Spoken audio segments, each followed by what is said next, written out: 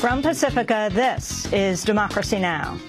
Slow food is about food that is good, clean, and fair.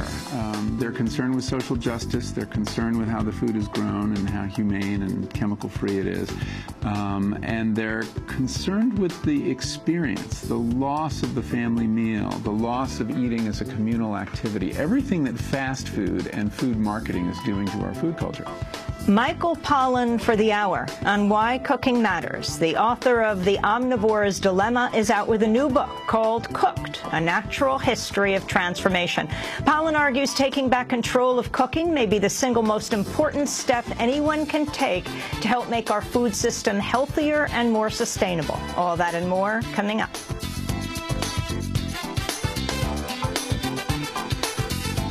Welcome to Democracy Now!, democracynow.org, The War and Peace Report. I'm Amy Goodman. Israel appears to be escalating military attacks on Syria after 2 bombings over a 3-day span. A series of large explosions were seen around the Syrian capital of Damascus Sunday, by all accounts the result of Israeli missiles. The Syrian government says dozens of elite military forces were killed in strikes on several critical army facilities. Anonymous Israeli officials have reportedly confirmed the attack, which marked the 3rd on Syria by Israel this year. An earlier bombing on Friday hit what was alleged to be a site holding Iranian missiles meant for Hezbollah. Syria has called the strikes an act of war that's, quote, opened the door to all possibilities, unquote. In a statement, UN Secretary General Ban Ki-moon urged all sides to exercise, quote, maximum restraint and respect the national sovereignty and territorial integrity of all countries. The New York Times reports the U.S. had been discussing the launch of strikes on Syria in the days before the Israeli attack. The talks were held with Britain and France, with a proposed bombing modeled on the 2011 NATO intervention in Libya. Speaking during a visit to Costa Rica, President Obama appeared to offer tacit support by saying Israel has the right to stop weapons shipments to Hezbollah. Obama also left open the possibility of U.S. military intervention, but ruled out deploying troops on the ground. I'm not going to comment on what happened in Syria yesterday. I'll let the Israeli government confirm or deny whatever strikes that they've taken. What I have said in the past, and I continue to believe, is that the Israelis justifiably have to guard against the transfer of advanced weaponry to terrorist organizations like Hezbollah. With respect to the larger issue of Syria, as I said yesterday, I don't take any options off the table as Commander-in-Chief. Circumstances can change. You never know what contingencies you have to deal with. But what I do know is that I cannot see a scenario right now in which American boots on the ground would make any sense. The Obama administration's reportedly set to decide in the coming weeks on options ranging from supplying weapons to Syria's rebels to carrying out airstrikes. Although speculation on chemical weaponry has centered around the Syrian government, at least one UN investigator is singling out Syrian rebels. Speaking to Swiss-Italian television, Carla Del Ponte, a member of an independent UN panel investigating Syria's civil war, said she has strong suspicions the armed opposition has used sarin nerve gas. We collect some witness testimony that made to appear that some chemical weapons were used, in particular nervine gas.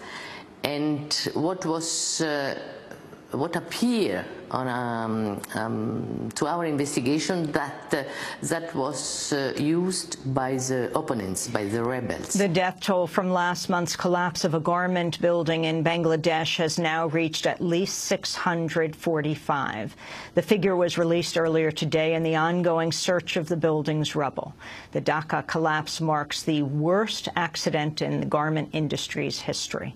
Bangladeshi police have acknowledged for the first time they're investigating murder charges against the building's owner, Sohail Rana, following a complaint brought by the wife of a dead worker. Rana and 8 others have already been arrested on other charges. On Sunday, an architect who worked on the building's initial construction said it had been designed to hold a shopping mall, not as a site for heavy industrial operations. 7 American soldiers were killed in Afghanistan Saturday, making it one of the deadliest days for the U.S. occupation in months. A NATO spokesperson confirmed the deaths of 5 soldiers in one of the 2 attacks. It's with deep regret that I have to inform you that today 5 American soldiers died following an attack with an improvised explosive device in southern Afghanistan. It was a very difficult week for us. Like I said, every soldier who dies here in Afghanistan is one too many. But again, this will not have an effect on our overall campaign. We stay committed and will stay committed in this country to support the Afghans also in the future. The other 2 Americans were killed when an Afghan soldier opened fire on them in Farah province, the latest in a series of insider attacks by members of the Afghan forces. The United Nations is calling for an independent probe of a mass killing in Nigeria last month. At least 200 civilians were reportedly killed when Nigerian forces raided the town of Baga in northern Borno state. UN spokesperson Rupert Colville said the attack has also left scores wounded and displaced. We are very concerned about the large number of casualties, including many civilians, and massive destruction of houses and property and population displacement that's taken place in the past few weeks in the northeast of the country.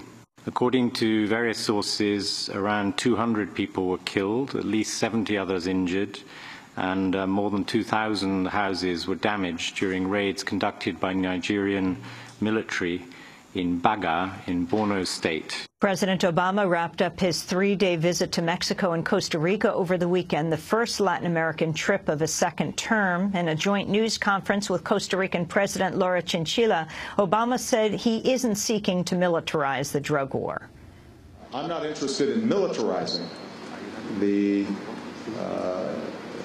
struggle against drug trafficking. This is a law enforcement problem, and if we have effective law enforcement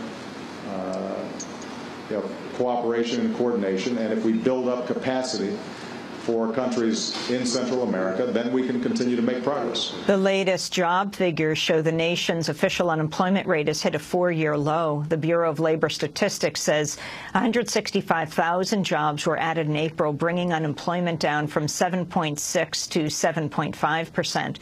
But economists have warned the gains are likely temporary and the effects of budget cuts under sequestration will continue to slow economic growth. Tens of thousands of people gathered in Houston over the weekend for the annual gathering of the National Rifle Association, the nation's leading group fighting gun control. In an address to conference attendees, NRA Chief Wayne LaPierre celebrated the recent defeat of gun control legislation in the Senate. Apparently, there is nothing the president will not do to get something, anything, through Congress to advance his agenda to destroy our Second Amendment. Nothing. So far, thanks to you and millions of Americans all over this country just like you, that's exactly what President Obama has gotten. Absolutely nothing. LaPierre will now be joined in helming the NRA by James Porter, who begins his term as the group's new president today. Porter's previously referred to the U.S. Civil War as, quote, the war of northern aggression. The weekend gathering also heard from a number of top Republican and right-wing figures, including former Alaska Governor Sarah Palin, Texas Governor Rick Perry, the radio host Glenn Beck, and the musician Ted Nugent. Gun control activists held a small counter-protest in an adjacent park. On the eve of the conference, the Houston airport was partially shut down after one man shot himself dead in the terminal. New figures show a considerable increase in suicides by middle-aged Americans. The Centers for Disease Control and Prevention says the suicide rate in people aged 35 to 64 rose by nearly 30% over the past decade to 7.6 deaths per 100,000. The biggest increase was seen for men in their 50s, where the suicide rate increased 50%. Overall, suicides are now a greater cause of death in the U.S. than car accidents. And a federal judge has ruled a paroled Cuban-American previously jailed for spying can remain in Cuba. Rene Gonzalez is one of a group known as the Cuban Five, convicted in 2001 for espionage in southern Florida. The Five say they weren't spying on the U.S., but trying to monitor violent right-wing Cuban exile groups responsible for attacks inside Cuba. Gonzalez was released on parole in 2011 and recently returned to Cuba to attend his father's funeral. On Friday, a judge ruled he can remain there if he renounces his U.S. citizenship. The other 4 Cuban Five members remain behind bars. And those are some of the headlines. This is Democracy Now!, democracynow.org, The War and Peace Report. I'm Amy Goodman.